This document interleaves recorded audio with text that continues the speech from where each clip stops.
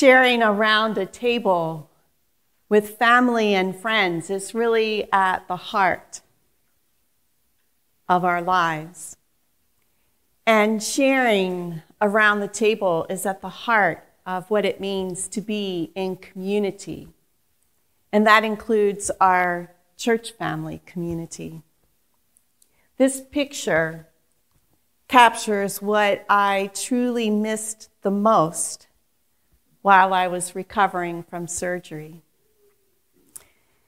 Not simply the physical act of eating, and probably less the physical act of eating, that's the truth, than the shared experience of being in community around the table.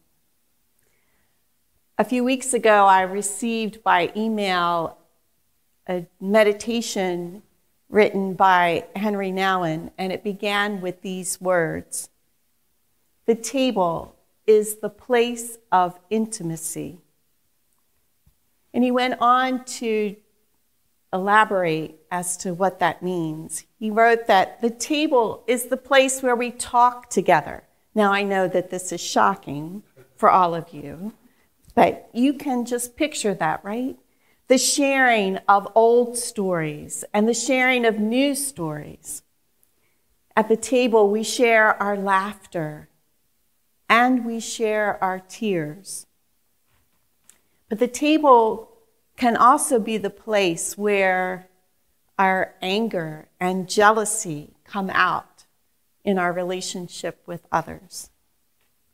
At the table, we can experience friendship and community, and we can experience hatred and division as well.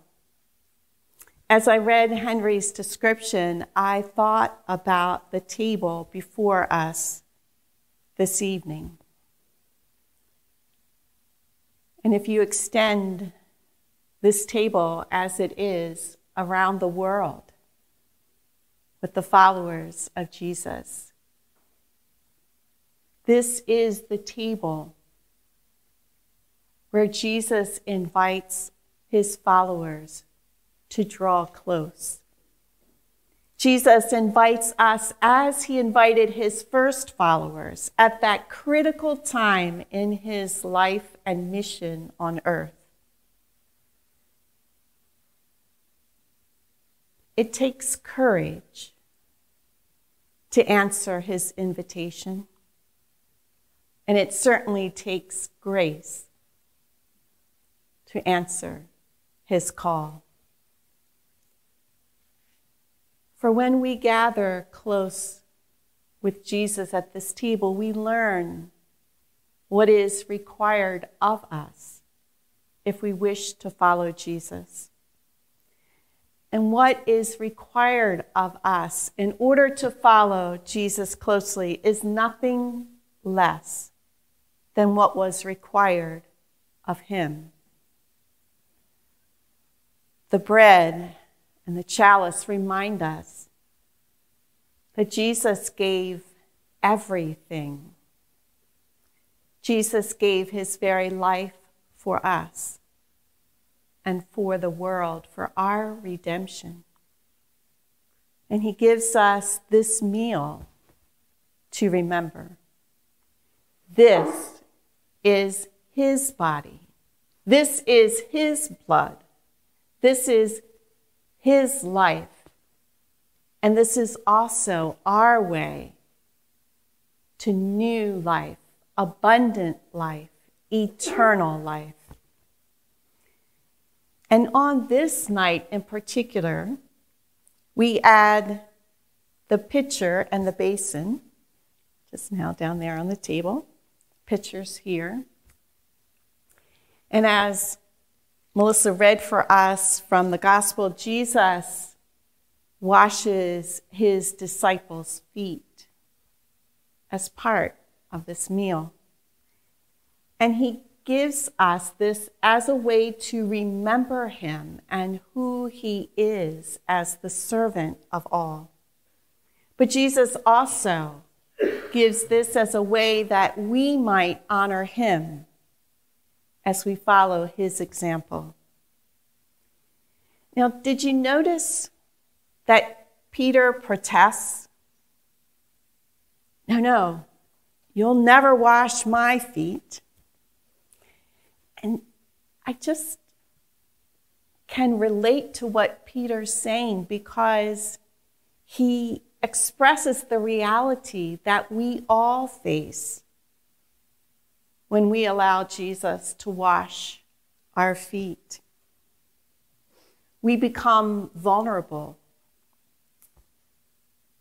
and we must acknowledge and confront our own human need, and that we are absolutely dependent on God. This is what it means to receive the grace of Jesus Christ. And so in order to draw close to Jesus, we must open ourselves with a humble spirit, with a spirit of repentance. And I want to put it this way for us tonight: lean into the grace of Jesus Christ. My friends, my experience of Lent this year was different than any other in my life. And all I could do was lean into the grace of Jesus Christ, because I couldn't do anything else. All I could do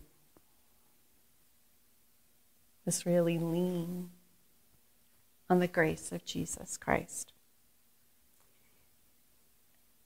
This is part of what it means when Jesus invites us to gather close, to simply be, to be with him, and to be with our faith family. So while I was healing, I was trying to focus on being with Jesus, sort of that running conversation as the day went on. He was the only one listening to me. But to simply be and to know that that's enough. That's enough. And so I want to continue to have that focus in my life as I move forward and my activity picks back up. You see, we all really need to set aside that time to simply be in the presence of God. Gather close.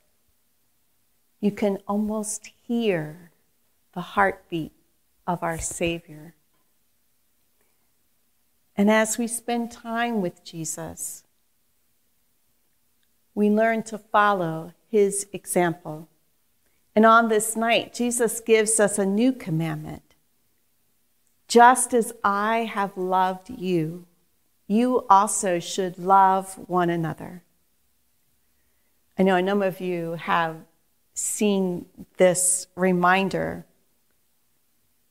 that this night is also called Maundy Thursday, taken from the Latin, and Mark will confirm this for me, the Latin word for commandment. And so this is Maundy Thursday. Now you might say, Jesus' commandment to love is familiar. What's so new about it? Well, I believe that it's given new meaning by what else happens on this evening and following the meal. The command to love as Jesus loves is a call to follow Jesus and to imitate the way he loves. A love that is unconditional, a love that is limitless, a love that serves others. And Jesus goes on to say that other people will recognize his followers by the way that they love.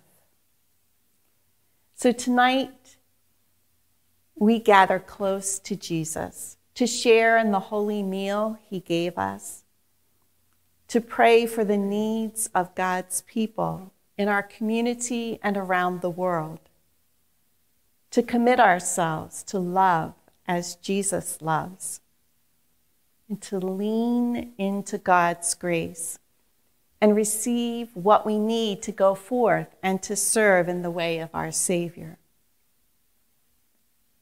Gather close so we may remain with Jesus even in times of challenge and sacrifice.